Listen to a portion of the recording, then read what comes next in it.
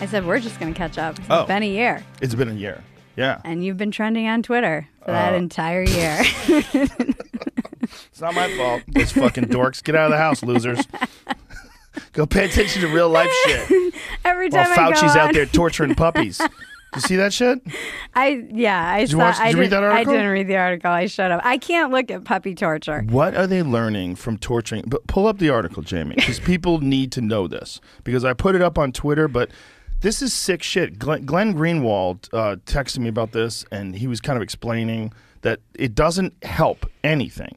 There's no benefit to this. Right. He's like, this is not something that's saving lives. So like, if you could prove this was saving lives, he goes, maybe you could make some sort of ethical argument for doing this, but it doesn't save lives. It's just not. Yeah. And it's twisted, and I don't understand it. I just saw a